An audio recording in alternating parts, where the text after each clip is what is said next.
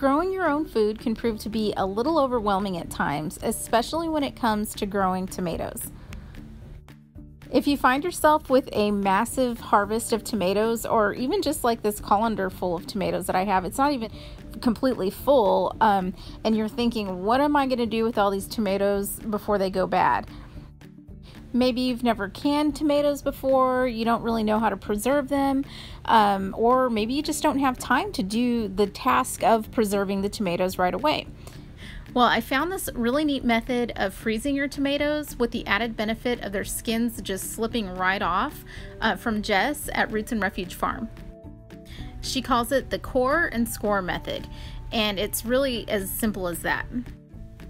I just core out the tomato using a knife and this straw here, and I've scored it on the bottom in a little X, and that's it.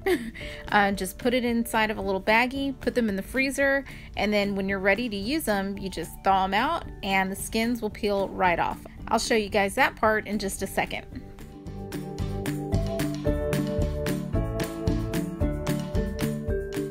Here are all of my cored and scored tomatoes ready to go in the freezer. And here they are, all thawed out and ready to use. I just thawed mine out in the refrigerator overnight. As you can see, there is a lot of extra water from the tomatoes that are in the bag, so be sure to use your tomatoes within a day or two at most. Otherwise, from what I've seen on other videos, people say that they can get moldy.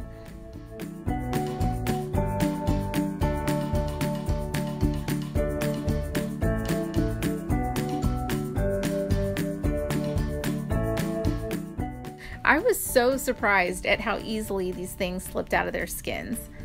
I've never actually preserved tomatoes. My next batch that I have in the freezer right now will be used to make some like homemade rotel, because we use a lot of peppers and tomatoes in our cooking.